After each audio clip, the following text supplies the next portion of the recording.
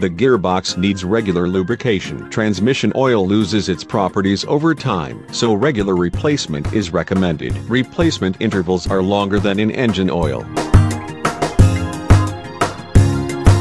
With automatic transmissions, the replacement is between 90,000 and 120,000 kilometers. A period of 6 to 8 years can be taken as a time interval. But it also depends on the type of car and driving style. Sports cars and a more aggressive driving style consume more transmission and transmission oil.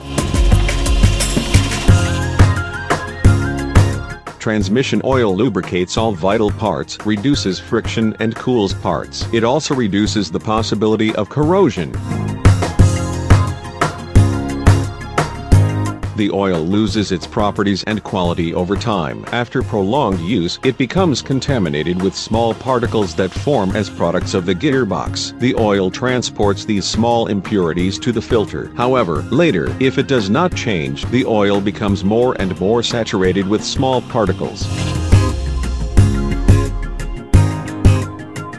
When changing gears is more difficult when shifting into first and second gear. It is a sign that the oil has worn out. The service life of the oil in manual transmissions is about 150,000 kilometers, but there is also the possibility for the manufacturer to clearly state the replacement interval. Changing the oil in the gearbox is a rather complicated job, especially with automatics, so it needs to be done by qualified mechanics.